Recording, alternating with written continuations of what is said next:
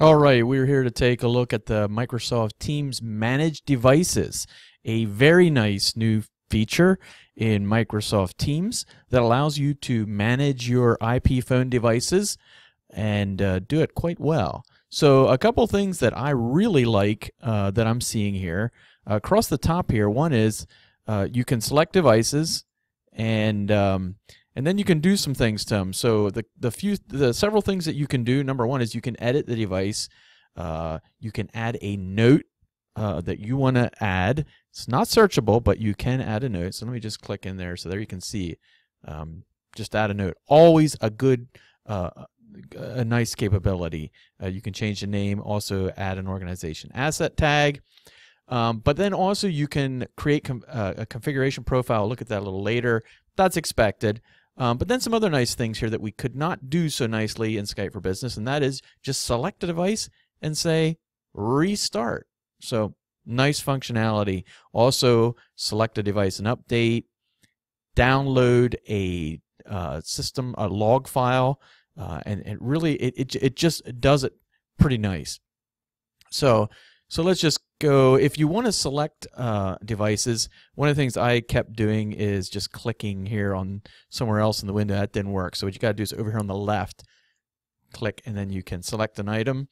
And if you want to, instead of select it to do an action, you can just click on it to actually zoom into that device. And one of the things that's kind of neat, of course, it shows you some information about the device, but also the history here. It shows you what you did. So if you rebooted the phone or downloaded the download the logs right here, where it actually keeps the file in the portal. If you have a big long history, you can search it. So I want to search for restart. And sure enough, I only did one, and that was today. So it's done nice. I like the process. And then of course there is the ability to, if we just back up here to the devices, there is also the ability to create configuration a configuration for the device. So let's just jump in here and see what a device configuration looks like. What are the kinds of things you can configure? Whether you have device, lock, time format, screensaver. Ringer is not in here. A very common requested item, but it is not actually in here that I'm seeing. But office hours, power saving, some networking kinds of things. So you can configure. I don't know that.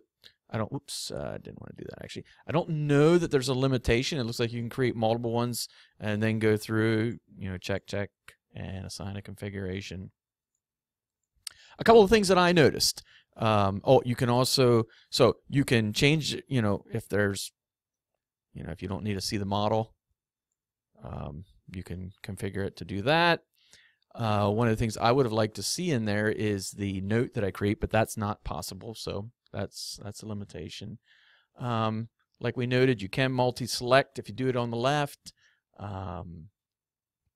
You can drill into the user that's currently logged into the device. Very nice functionality, because then you can see policies, that kind of thing. A couple things I noticed as I was using it when a device had actions take a little while. So if you select a device and hit restart, it's sitting over here on my desk, and I noticed it might have been a minute until it did it. So it's not instantaneous. It could take a little bit to do it. Another thing I noticed, and just small, just so you know how to do it, if you edit a name and you search right away, it takes a little bit till that refreshes. But managed devices, Microsoft Teams managed devices, functionality I'm glad to see get into Microsoft Teams, and will make using Microsoft Teams as a UC and phone solution will greatly improve that experience.